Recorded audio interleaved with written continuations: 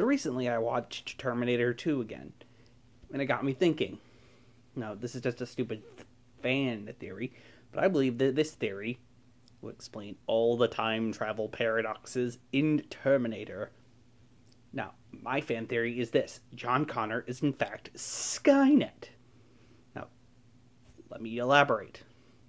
I believe that John Connor, at some point in the future, realizes the predestination paradox that is inherent in time travel, and thus he himself would have to create 4 Terminators in order to prevent Skynet's timeline, which means John Connor would have to research robotics, time travel, and AI. I know it sounds far-fetched for a guy who spent most of his life with military training, but it helps explain the paradoxes, as I think anyways.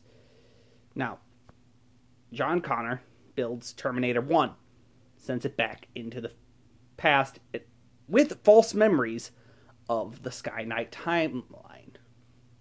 This Terminator is in fact brand new.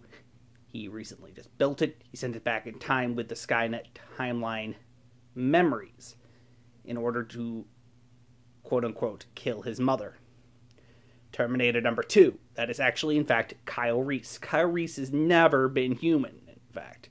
Kyle Reese is an entirely cybernetic organism of John Connor's creation, with 1/2 of his genetic code inside of his biological parts.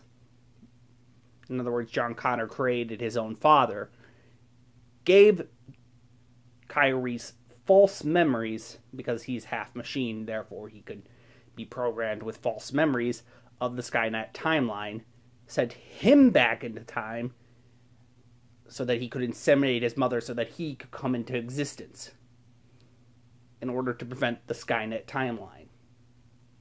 Terminator number 3 is the liquid metal Terminator John Connor created in order to set up the events of Terminator 2.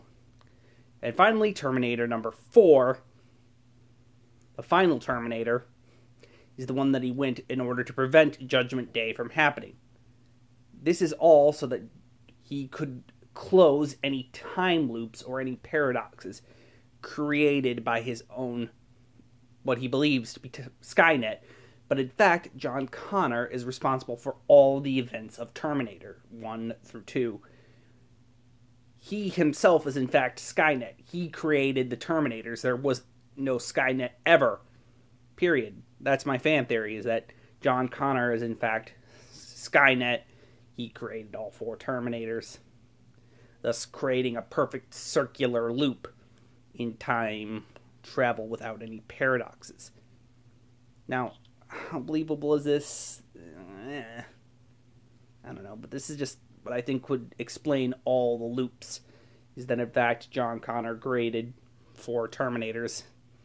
I don't know about Terminator 3 or Genesis, but it explains 1 and 2's paradoxes.